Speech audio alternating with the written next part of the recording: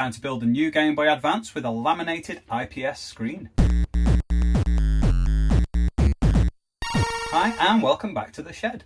I'm Joe Bleeps. It is a rainy, miserable morning, but we've got the new IPS laminated kit from FunnyPlaying here. I'm going to install it in one of their custom shells. I've got it in white, got a bunch of black buttons, should get that kind of stormtrooper effect. I did a similar build recently with the ITA TFT screen, which is slightly different, so it'll be awesome to do a build with the IPS, and then we'll do a bit of a comparison between the two later. So yeah, looking forward to this build. Let's take a look. Okay, so this is my ITA TFT screen I installed a little while ago. I will link the video for that one up here if you want to have a look. But this was the first time I've done a laminated kit in a Game Boy Advance. Now, laminated means that the glass lens is actually attached to the screen itself, which means that the screen is closer to the lens. It means that there is no chance of dust getting in the gaps, and it looks super professional, looks really nice. This one is actually a screen from a DSi. You can see the pixels up close. It's pixel perfect, but it's a little bit smaller and not quite as bright and vibrant as the IPS displays. Speaking of which, I have now got the kit for the laminated version of the IPS, also made by FunnyPlaying. I got this one from Retro Gaming Parts in the UK. They also operate as Perth Retro Gaming. Either way, definitely worth a look. They've got loads of cool stuff on their site, and this kit I was particularly excited about. So it's the same kind of thing as this, but with a different screen. So we'll take a look at what I got and a couple of little caveats if you're thinking of doing one of these builds. The main one is that these screens, they kind of will fit in an original Game Boy Advance shell, but there is a lot of cutting and it would be very fiddly, very tricky, very frustrating, and very hard to get accurate. So what you need is one of FunnyPlaying's repro shells. It's specifically made for this kit, so you know that this will just drop in and fit, and it comes with decent screws. It comes with the LED light pipe, and I've also bought some buttons for it. So I've gone for a kind of stormtrooper look with this one. So I've got the white shell, I've got some black silicone parts for going underneath the buttons and also the start and select, and I've got black strips for the side and black buttons, black shoulder buttons. Should look really good. There's also a bracket that comes with the screen kit that will sort of locate it correctly in place, and there is a little sticker for going on the back, and I got some Retro Gaming Parts stickers as well. Right, so in order to do this build, I'm pretty sure that all I will need is a couple of screwdrivers, and also if I'm doing some soldering a little later with some wires and things, I'll need my soldering iron, of course. But we'll need a crosshead screwdriver for the inside of the Game Boy Advance, and a tri-wing for the outer shell. Of course, you will also need a Game Boy Advance. I've got here the one that I revived in my last video. Again, if you want to watch that one, I'll try and remember to put a link, but this one was absolutely dead. It had the most destroyed shell I've seen in a long time, and I replaced all the capacitors on the motherboard, and it is running like new now. So this is the Game Boy that's going to go inside this shell, and it's going to have the screen replaced. It's going to be dead good. So let's make a start. Right, first things first, I think I'll just open everything up and take a look at what we've got.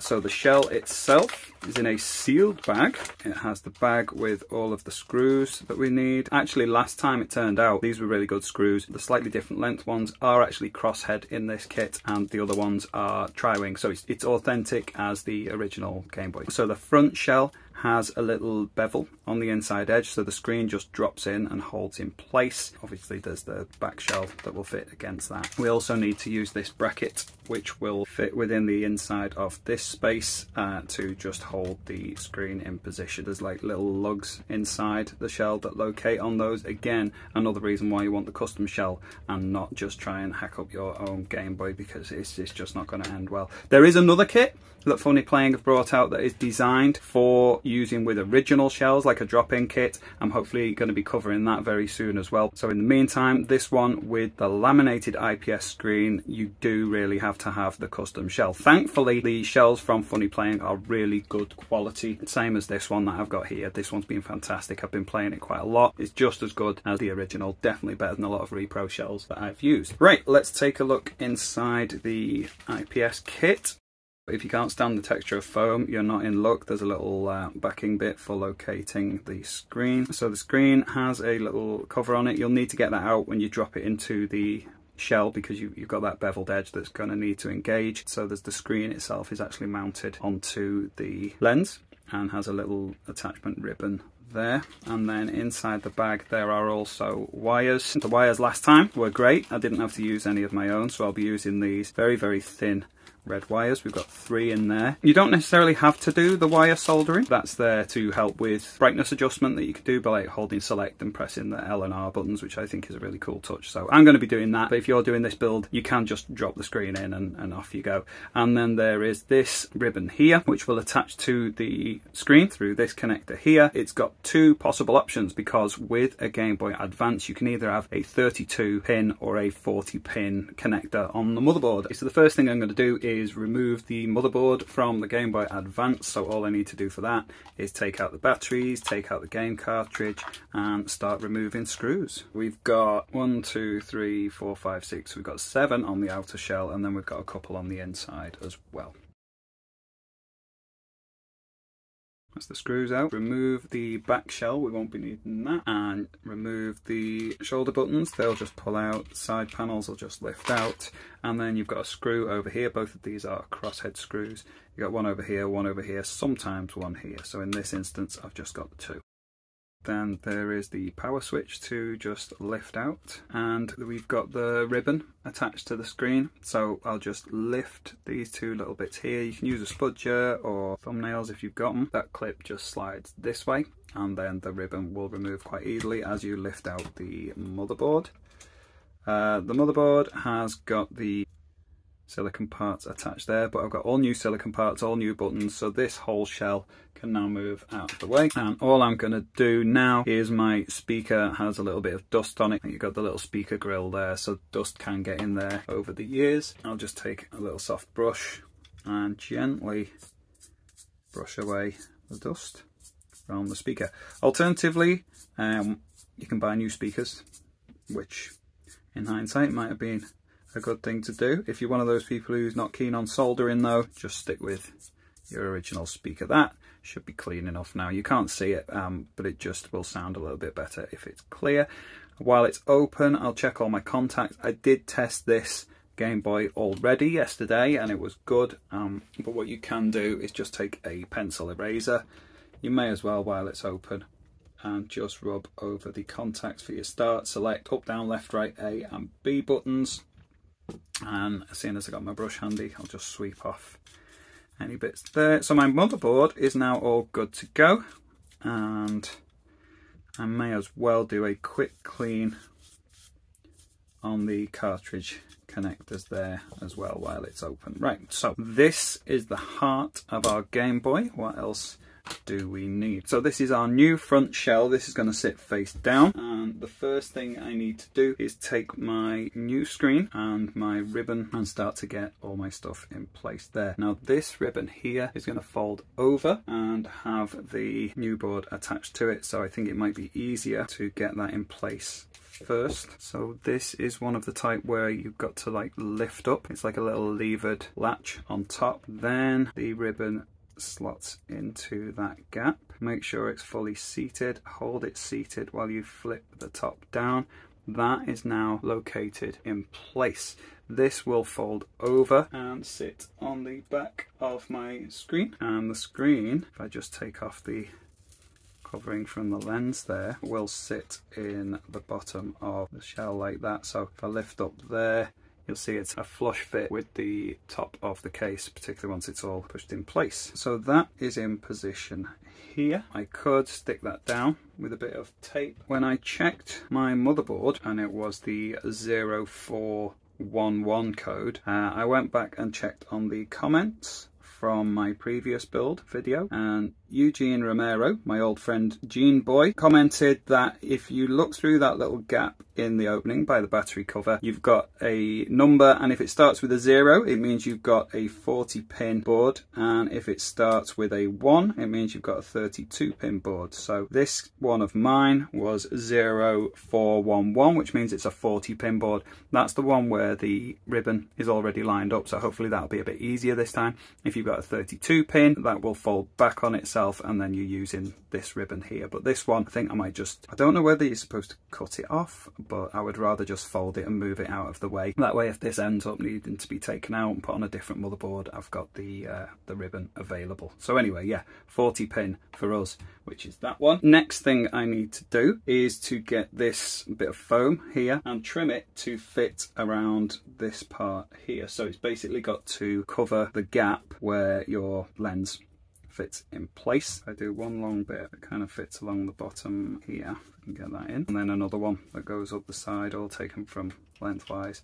Trying to get it to fit in this gap. Maybe I would have been better putting the sponge down before sticking this bit, but it's not the end of the world. Right, so that bit just squishes in there, and then I'll do another strip to go up the side. That way it's going to be longer, which means it'll cover more of what I need to.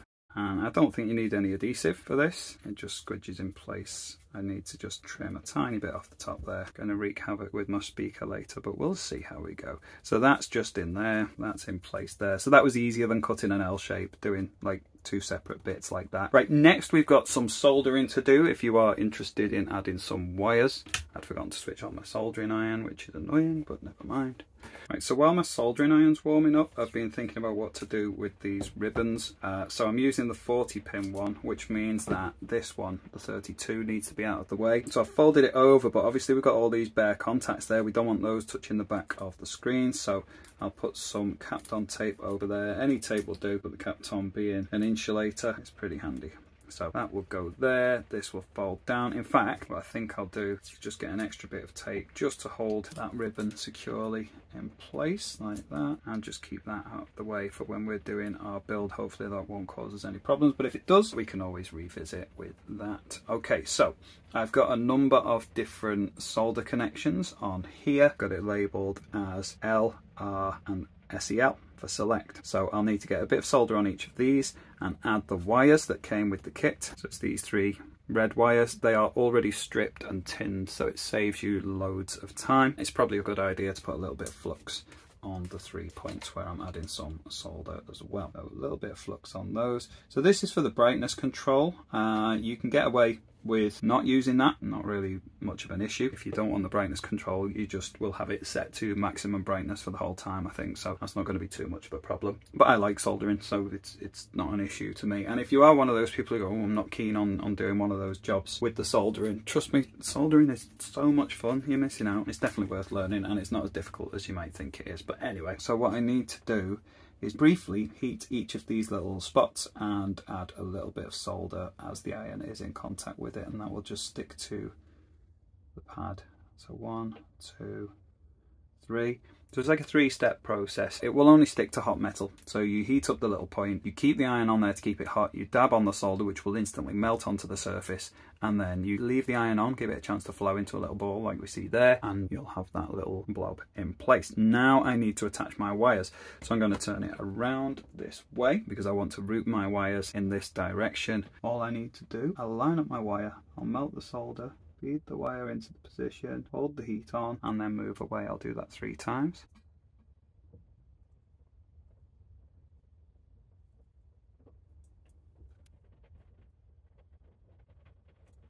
Just be patient with it. Okay, so those 3 wires are now in position. They need attaching onto the motherboard. Now, before I get too carried away, I've just remembered that there is this plastic part. It must be something to do with the mold on this case. So when the EXT, the link cable connector, goes in place, obviously this bit needs to be out of the way. So I'll just use some snips to trim that out of the way.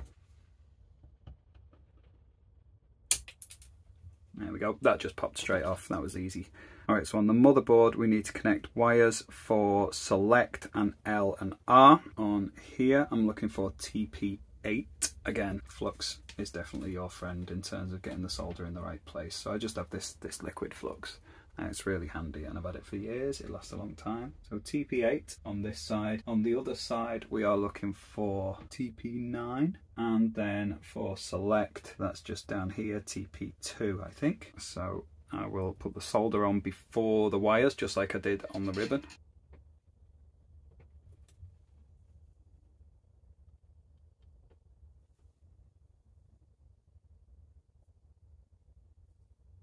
This wire is my select, so that will go to TP2.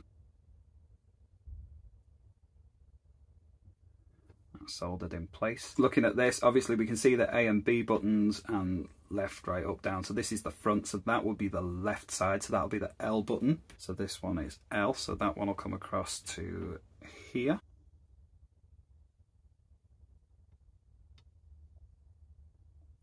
And then on this side I've got TP8.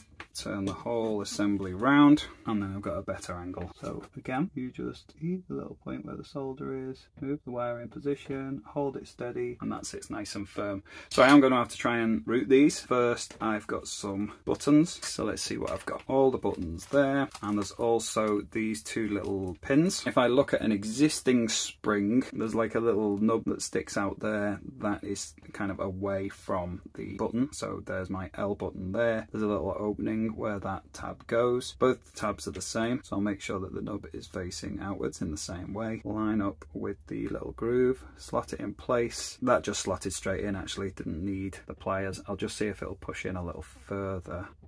Now it's quite a loose fit on this kit, it was tighter last time. Again, face it the right way around, slot it in place, and again that one just pretty much dropped straight in. I'm not sure whether it should be a loose fit. Does it stick out further? Looks about the same amount as the original. Yeah, pushing in doesn't seem to knock it in position, so that should just be fine. Let's take a look at the silicone bits I bought. Mainly got it for the start and select buttons, because your standard start and select aren't like the plastic kits. It's just the silicone bit that pokes right through. Your D-pad has like a little nub in the middle, so that matches up and kind of pushes and connects onto there. Spend a bit of time pushing that on there and it kind of locks over. There we go, so that sits a bit better now. Right, so with all the buttons ready to go, and I've got my foam bits and bobs in place here, next thing to do before we put the actual motherboard in place is to get our bracket. Okay, now that's this bit here. It will locate in what seems to be the pretty obvious place, like that. Looking at what I have done though, I think I would have been better to attach the wires after putting the bracket in place, and then the bracket will sit solid without pinching any wires. So I'm going to undo those. I will try and remember to put a warning in the video to not do these wires too soon. Luckily my soldering iron was still switched on. I mean, even if you did solder those in place, unsoldering them's dead easy, so it's not a problem, but my apologies. Right, so now let's get that bracket the right way around. It will click in position. Now there's this tab here that kind of hooks under a part on the shell there, and that will lock in place there. So that goes under. These two bits line up there. That goes in position there. And it all sits nice and flat. And because it's hooked under there, that kind of locates it in place. So it lifts off slightly, but when the motherboard and everything else is put in position, that's not going to be an issue. I'm going to resolder my wires. Now we can put all of our buttons in place and start to get this together. So when the shell goes on, it will push the bracket down in place. There's nothing to really lock it, and the sponge parts just give us an extra little bit of resistance. So when you're attaching the silicone parts, the D-pad actually has a little hole in the middle with a little nub that clips in place, so that locks in position. So we'll get that and just make sure our holes are lined up to locate it. I'm going to lift this slightly just because obviously your buttons will stick out at the front. The bracket has a little bit of a recess for the silicone parts to be accommodated, so it's best to put the bracket in and then the buttons, because they will sit above the bracket like we've got there. A and B buttons to go on the other side. A first, B. We don't have to worry about the shoulder buttons just yet, but we do need to open up our screw pack. Almost forgot, because within our set of screws we also have the little light pipe for the power LED, so that will just attach on here before the whole thing goes together. Almost forgot. We also need the silicone pads to go on top of the A and B button. That's normally one of my favourite things to forget when I'm reassembling a Game Boy Advance. Again, if I lift it slightly, it'll allow everything to just sit in place. I'll bring over my motherboard, and first thing I'm going to have to do is try and get this speaker. I'll bring it away a little bit so that I can get it in place underneath the foam on this side, which is easier said than done, but if I start with that, Everything else should be quite easy. Get that in position there, then the motherboard on top, and everything else should go in fine. Now looking at my ribbon, it's not quite lined up with the motherboard. That will mean that when I attached it to the screen earlier, I must have slightly positioned it wrong. So it might be better without faffing about with all that tape. It shouldn't be too much trouble to take out and sort. So I'll just remove my bracket, remove that cut-down tape from the top, lift off that where I've got the double-sided tape. It's been a bit awkward to peel off, so I'll just put the covering back on it. Right, let's get that back together.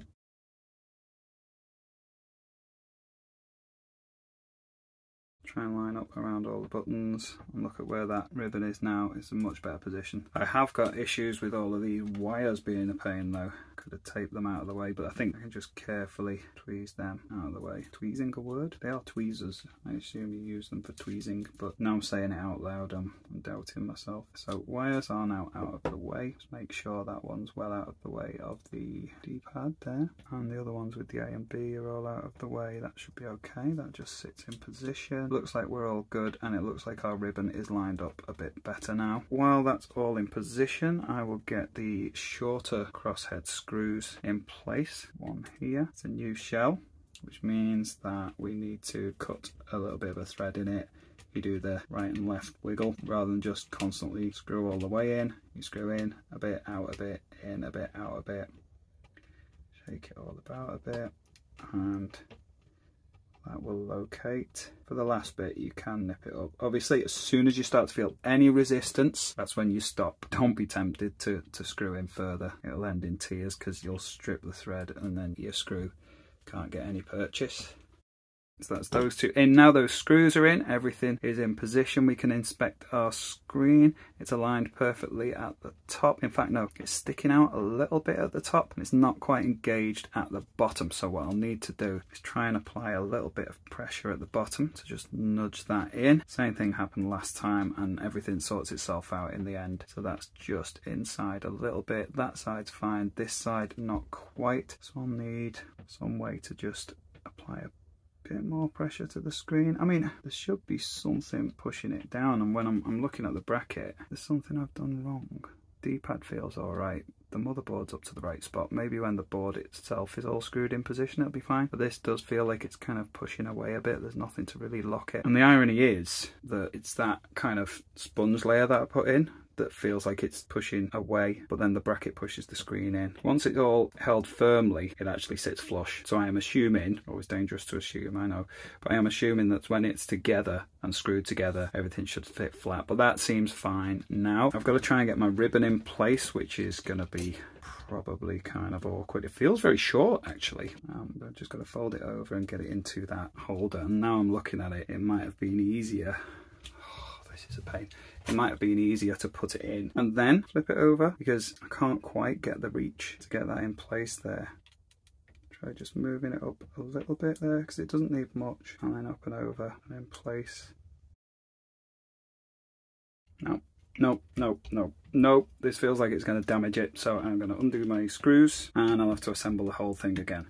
Just as a note, I do like the FunnyPlaying kits, but I'm using the instructions that were on their website for this and they are woeful, so I might have been better doing one of these builds, figuring out everything that they missed out in the instructions and then doing it again. Right, so I'm going to have to lift out the motherboard again and be careful of this ribbon in this instance because it's kind of attached. Now I've got a little bit more movement. What I can do is lift up my two connectors on the ribbon, bring that over. I've now got a lot more freedom of movement. Just locate that ribbon carefully in place. Hold down the connector tabs. So yeah, I know everything else is getting knocked out of position, but you saw how awkward that was with the ribbon. So now that's locked in, we've got a good connection. Now I need to investigate what went wrong on the back. So my bracket popped out, so we're going to have to put the bracket back in. Do the IPS laminate, they said. It'll be easy, they said. They were underestimating my incompetence. Right, so that's in place here. Put that out of the way. Brackets in, buttons are in, don't select, not in, swing this over. We're gonna, it's so awkward because you've got the ribbon there, but you've also got the link port thing, and when you then flip that over, if you've got the ribbon in position, you're now putting undue strain on it by trying to get the link port in place. There's not really an ideal way to do it. It just largely feels like that ribbon is just that little bit too short. Right, I'm pretty much in position there. My speaker's dropped in, that's okay. Everything else is lined up, and now I do have my ribbon in the right place. Everything seems okay. Don't seem to have any wires pinched that I can see. Just looking down there. Yeah, that's all good. Right, while the going is good, let's get those screws in.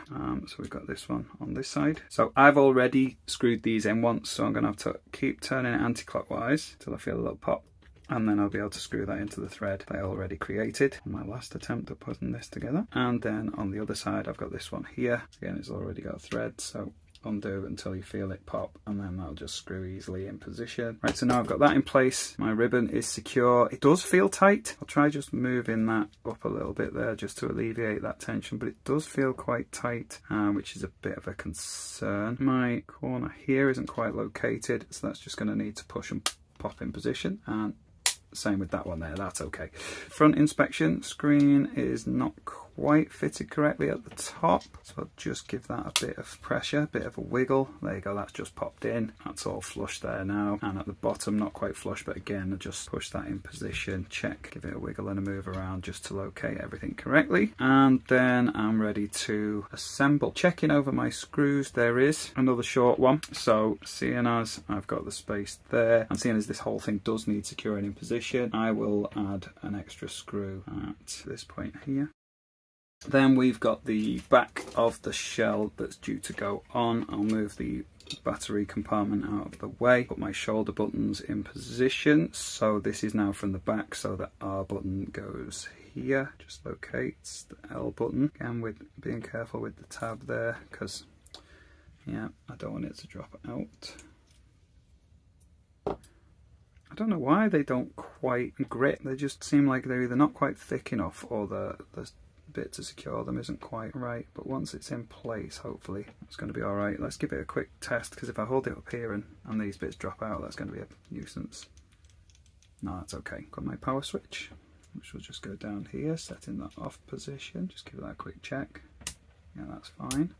And I've got my side bits. Don't know if they've got a correct name, but side bits it is. One of them's got like an extra little protrusion that will sit in the gap on the motherboard there, so you can tell which one is on the right side. Then I'll get the back just slotted on.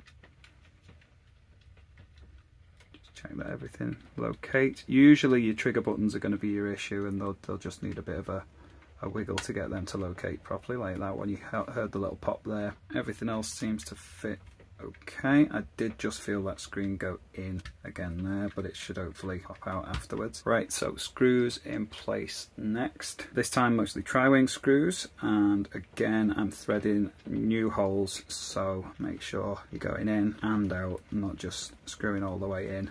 That'll cut a much neater thread.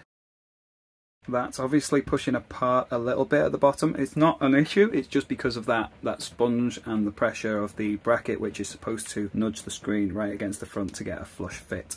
So I'm going to get this black screw, which is a crosshead, and that goes in the central area of the bottom of the battery casing. And again, don't over tighten it, partly for the reason that you don't want it to strip the thread, but also you don't want it to burst out of the front. It is looking pretty nice, this actually, isn't it? Right, so my my battery clip just fell out, so let's get that back in. Not very tight secure fit with the metal parts on this set, is there? Then I've got my tri-wing again for the remaining 4 screws. That's pretty much flush all the way around. It feels a little bit more in at the bottom and a little bit out at the top, but if you can kind of, because the plastic's quite flexible, you can sort of massage it into place. There you go. So that's a really good fit all the way around. Start and select area seems to be the trickiest part, but yeah, a little bit of wiggling and then that fits. It's amazing. This is another advantage I didn't say before about that compared to the original. Like where this sits in, there was always like a little bit of a gap on the original, and it sat in slightly. With this, it fits absolutely flush. You can't see the join in there, which is really nice. Right, I've got a couple more screws to nip up just at the top now. I have just remembered and this is very typical Joe, and I hopefully won't have to take anything apart, so that should be alright. I've just remembered that when I opened up all of my kits, there was some form of warning label on there which said, please test the screen before you install it. Yeah, oh well, fingers crossed it'll work. So let's take a little look. So power switch on the bottom there. We can turn our volume up a bit, check sounds okay. Alright, that's not ideal, is it? Not really what we were hoping for. Let's power down. Just double check I've got my batteries in the right way and everything's okay there. That's in position there. That's okay there. That's okay there. Battery in. A little wiggle. Battery in. A little wiggle, make sure we've got a connection. And we'll give it another go. Hey! Oh, always nice to have a little bit of tension, isn't it? So yeah, I just hadn't quite seated the batteries correctly. Oh, thank goodness for that. Wow. Okay, that looks nice. Let's just grab my other one. I'll take a game cartridge out and boot up, and we can just see the difference between, I mean, I don't know how much my camera is going to pick up, but side by side there, looking close up on the IPS, it is definitely brighter and clearer. There's a slight grey tint to the ITA screen. I mean, side by side they look great. Size wise, let's just check. So the original screen is 60mm wide and the IPS is a little bit bigger, 62. So it's just a tiny bit bigger than the original one, and the opening on the lens is a bit bigger there too. You can see quite clearly, well, tell you what, my phone camera is alright until you start trying to look at things close up, but you can see like the individual pixels on this, whereas this, it's not quite as defined on the pixels themselves, but the colours look good, the colours look vibrant. Right, there's a couple of other things we need to check first, now that we've got it working. Thank goodness we've got it working. So one of the real advantages with this is the viewing angles. So if we look at it from there, from there, from there, like there's no washout at all. It looks perfect from every angle. It wasn't quite like that with the ITA. Don't get me wrong, I am a huge fan of the ITA screen. I think it looks great, but when you change your angles, you slightly lose what you're seeing from certain points of view. It's not terrible. It's really, really good, and it looks a bit more authentic than this one in terms of the retro styling. But this video is all about the IPS and the advantages of that, and it's bright, it's vibrant, it's colourful, it's big, it looks awesome, right? And those viewing angles are just perfect. So time for a little look at what this thing can do. We've got an on-screen display function. So before, without having an on-screen display, what you could do is you could hold down select and then just tap on the left and right shoulder buttons to adjust the brightness, whereas now you press and hold select, it brings up this display, and then you can press on the L and R to change your brightness all the way down to 1. In fact, if you cycle up, that's between the least bright and the brightest. Okay, so we'll bring that down to say 10. Okay, and then we use the select button again. It will go on to the next option, which is CLR, which is color. So 1 is standard color, 2 is highlight, 3 is classic green, and 4 is classic grey. Okay, that's what it said on the instructions, but I'm thinking 3 is classic grey and 4 is classic green. The classic green, I am going to have to grab a Tetris cartridge to try this out within a bit. But let's just go back to 1, which is standard colour, 2 is highlight, it's a little bit brighter. Then we'll go on to our select button again. We'll go DSP, which is display mode, and you can have standard mode, which is 1. You can have anti-aliasing, which kind of smooths out all of the pixels, which is 2. Or you can have pixel mode, which is 3, which looks much more like the display of the TFT screen. So really, you've got the best of both worlds with this one. It's not quite as crisp as the TFT, but it does look pretty good. If you're one of those people who likes putting fake scan lines on things, then you'll enjoy that feature. But let's just go back to select. I'm going to go on color 1, display. I'm going to just put that back to the standard one there. And we've also got FRM, which is frames, and you can have frames off or on. I'm not entirely sure what that means, so we'll come back to that in a bit. I tell you what, if we try it with a game, all of this will probably make more sense. Unfortunately, my favourite game for testing, Street Fighter 2, I have 2 copies of this, which means we'll be able to do some good side-by-side comparisons with the 2 consoles. Let's just turn that volume down a moment. And I'll put the other one into me purple one, and we'll compare that in a little bit as well, booting up the same game. Quite good for some side-by-side comparisons. Another thing I'm noticing is that the screen is currently covered with my fingerprints, so I'll just give that a little bit of a clean before I do any more. Right, that's a bit better. Let's just take a moment to appreciate the colour scheme I chose. Last time I got a really flashy purple one with purple buttons and all the rest. I was all excited. This time, so yeah, with the black and white scheme, I was thinking, is it just going to be a bit dull, a bit boring? But it actually looks really nice. Gives it quite a premium feel. Right, so here we go. That is our main title screen, and doesn't it look good? Yeah, and then we've got the game loaded up on the demo mode. Again, we've got these incredible viewing angles. Like, I'm trying to get it so that it just disappears from view, but it is perfect from every angle. And this is where we can try out some of our other features with the select button.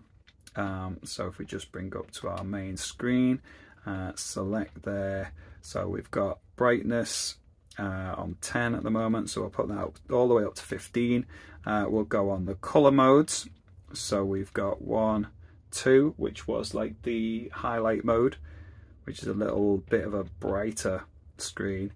Or we've got black and white, or we've got the green screen. Look at that, it's like proper old school. This is like the publicity shots for the original Game Boy games when the original Game Boy came out. I quite like that touch there with the green screen. It is really good.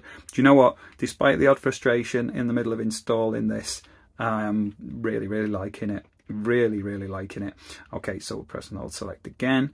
We'll go, I keep forgetting it's not the D-pad. We'll go back to colour and just bring that to the standard setting. We'll go to the display. So the standard mode, which is what we're on here, or we've got the, anti-aliasing, which is there. I mean, if you look at the wings of the plane in the background, that's thankfully now gone out of view. Okay, let's look for an edge on the next bit. So the Capcom logo there, that's with the anti-aliasing, just smooths out. So with smooths it all out. And then we've got the pixel mode, which is the third one. So that's with pixel mode.